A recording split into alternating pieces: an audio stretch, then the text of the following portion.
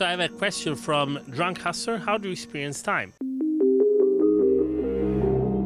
It's a good question that we have been exploring for a while. We have done studies on circadian rhythms and how the fact that we have really no natural light inside the modules other than the one that, only the lights that we turn on and off affects us.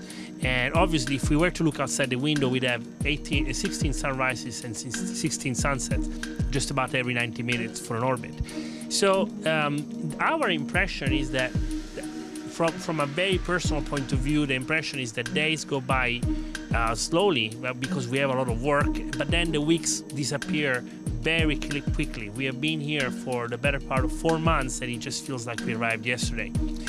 But there are studies ongoing right now on the space station about the perception of time, and as a matter of fact, there is one is called time perception, and those studies will actually nail down to the detail exactly what happens to our time perception while we are in orbit.